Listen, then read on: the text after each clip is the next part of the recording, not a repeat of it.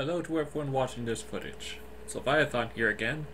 And to start things off, I'm going to introduce myself to newcomers. I'm born high-functioning autistic, I'm obsessed with fiction, and I'm planning to make my own creative universe like the late Stan Lee did.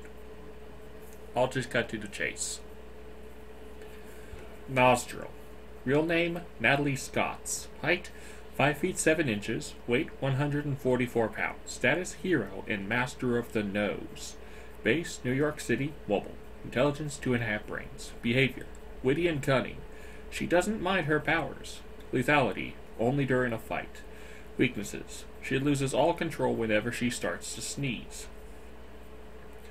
Powers, she can project streams of mucus strong enough to even make muskrat stuck, and you could only get out by melting or freezing it.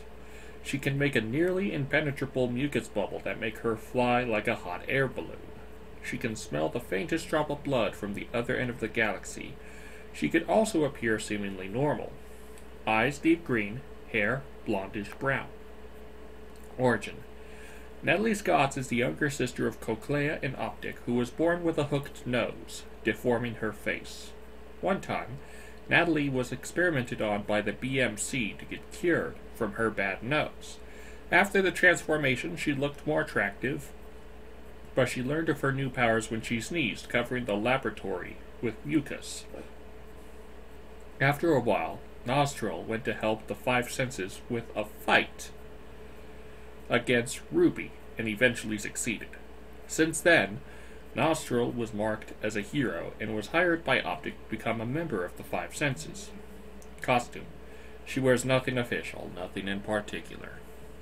Team solitary with the Five Senses and other heroes. Original inspiration, nasal capabilities. Here's the next character. Zzap. Real name Zoey Sparks. Height, varied. Weight, weightless. Status, hero and master of electricity. Base, Alpha Earth, mobile. Intelligence, 3.5 brains. Behavior, witty, confident, and flirtatious. She's literally stunning. Lethality, she's 10 times more powerful than Electrica. Weaknesses, she's intolerant to water. She needs to constantly levitate in order to avoid losing control of her powers. Powers. She's made entirely out of yellow streams of electricity. She can project 500 trillion volts of electricity, can travel through electrical currents, can make electrical holograms, and can use electricity for mass alteration. She could also form planetary lightning storms. Eyes, yellow sparks, hair made of electricity. Origin. Zoey Sparks was a power station engineer until she died from an event that left a week-long blackout. However, Goddess decided to give her a second chance in life, and Zoey was resurrected into a being made out of electricity. One day, Zzap had gotten into a fight with a tornado making Wind, which took a month to win the fight.